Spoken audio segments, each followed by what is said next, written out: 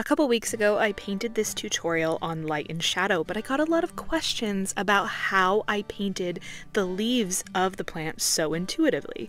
So today we are going to talk about intuitive mark making as it applies to leaves and foliage. I'm going to show you what brush strokes you need to make, how to practice them, and how to apply it into a potted plant scene that we're going to paint together at the end. But first, let's start with mark making. Grab a piece of paper and do this with me right now. You can use a scrap piece of paper or the back of a piece of paper. Grab paints and a round brush. I'm using a round size 10. You can use any color, but for the ease of understanding what we're doing this for, I am going to be mixing up some green. So our first stroke is using the tip to body of the brush, and we are just pushing down. You're going to do this all across your paper. You can even see how long it takes for your paint to run out, but this is a simple stroke that is just using the size of your brush to make the shape. Then we're going to go the other way. The direction in which you push your brush changes the shape and the look of your leaf. So try it the other way and see how it feels doing it opposite.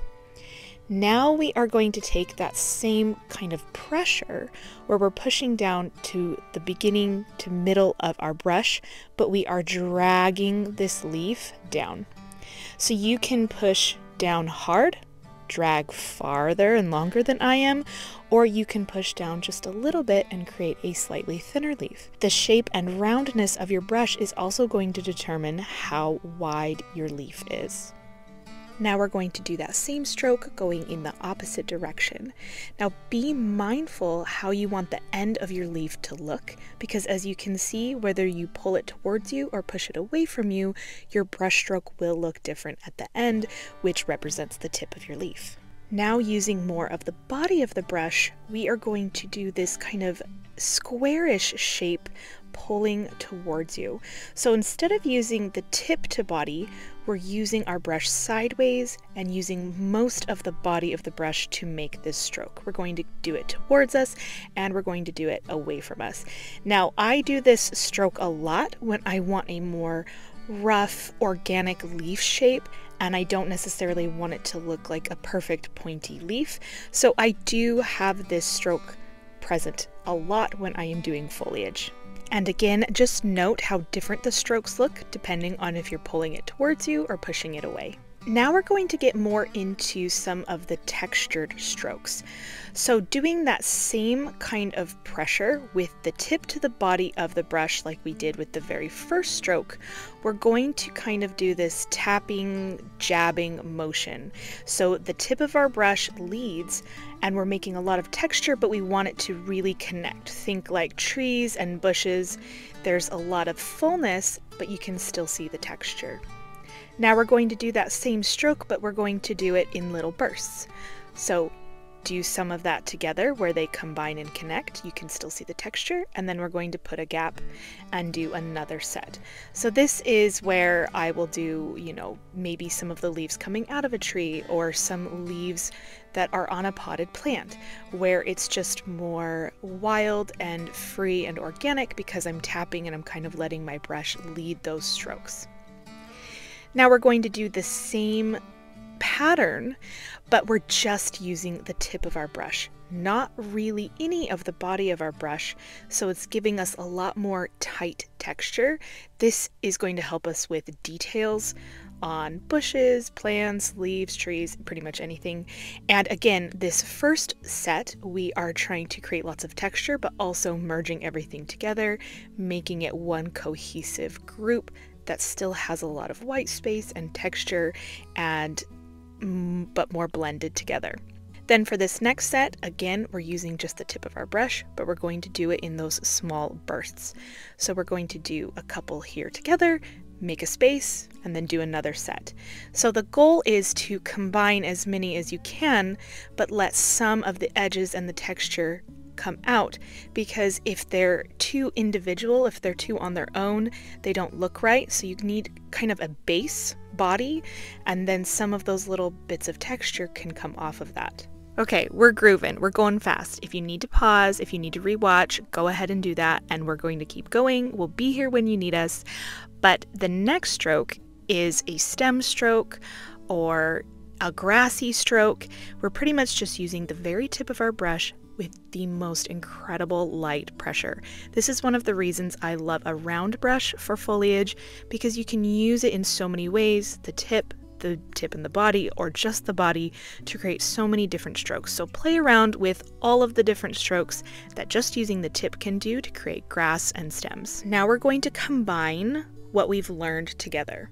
So I'm doing some of the bigger strokes using the body of my brush, then switching quickly to the tip of my brush to create some of those tinier strokes. So just remember, you can look at a reference picture, but for the most part, the bulk of the foliage on a plant is near the base. The leaves are typically bigger, and then as it goes out towards the end of the stem, they can be smaller. That is not always the case, so again, use a reference picture. But when you're practicing this look, you can try that, using your bigger strokes towards the base, adding some of your really thin strokes for stems or kind of a grassy feel, and then as you get towards the ends, maybe doing some really light, tiny, quick strokes for the ends of the leaves that are getting smaller.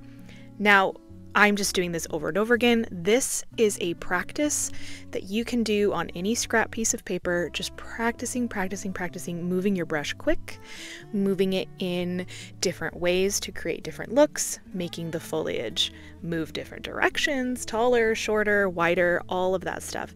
Just practicing knowing how to move your brush will help you when you're painting, because you'll have the confidence to know that if I move it this way, it'll give me the look that I want. And those are the mark making strokes. So there are lots of different strokes for leaves, but again, remember, this is intuitive mark making for leaves. And when I say intuitive, it just means when you just want to free flow, mark up some leaves on your paper without having to precisely paint them and think about it too much, this is this practice. So take that practice sheet, practice it over and over again, and I'm not joking. If you have a scrap piece of paper or a painting that failed, use the back of it. Just practice these strokes. It will become more natural to you over time. So I am using my Letter Sparrow palette. I love this palette. You guys need to check her out. She is always linked in my description below. She is a handmade watercolor business. Her name's Kelly. She's amazing. I love her handmade paints more than like Winsor and Newton. Don't tell them I said that. They're so creamy. They're so bright. Anyway, love them. We have a palette that is coming out in September together, and it's called a split primary palette. So it's where you have your warm and your cool primaries, the traditional and the cyan, magenta, yellow that I typically use, together in one palette. And then I also included indigo and a deep green because I just love those for color mixing. That's the palette that I'm using for this painting today. Now, you saw my quick sketch in the beginning. Sketches are sketches. It's hard to teach sketching. I just looked at a reference picture for lots of different kinds of pots and plants, not a specific reference picture, just Googling reference pictures, Googling pictures of plants. So after I've done the sketch, I am going in with the leaves. I'm actually not going to talk over this tutorial very much because we did talk a lot about mark making, and I want you to enjoy the process with some music. But I did the leaves in real time so you can really get a feel for how each of these leafy plants is created using some of those intuitive strokes that we talked about in the beginning of this video. And then I will kind of speed through some of the designs for the pots because that's not really the point, but it is kind of fun to see it. But I just don't want this video to be like an hour long. So I just want you to watch and see what types of strokes I'm making for each type of potted plant. Also remember to start with some of your lighter values first. We talked about this in the light versus shadow YouTube video that I kind of referenced at the beginning of this video, and I will put the link to that video in the description as well so you can reference back to that. But start with your lightest values and tap in some of your darker values while it's still wet, and you can always come back in and add your darker values for contrast and detail at the very end. But start light, then you'll keep your light and you won't lose it, and just have fun. Remember, it's just paper It's gonna be okay. And every time you put your brush to the paper, you are making progress. Progress to where you want to be, and we're all just on a learning journey. Okay, time for some music, and I'll let you watch the process, and I will see you at the end. Oh, and I almost forgot, because I know someone's going to ask, the colors that I'm using, since you probably don't have these colors from Kelly. I am using cad yellow, lemon yellow, cad red, quin magenta, ultramarine blue, and cerulean indigo, and a olive green. So those are the colors that would be comparable in a typical palette to what I am using here, and I'm pretty much using all of the colors to mix in with the greens and the pots. Just so you know. Okay, bye.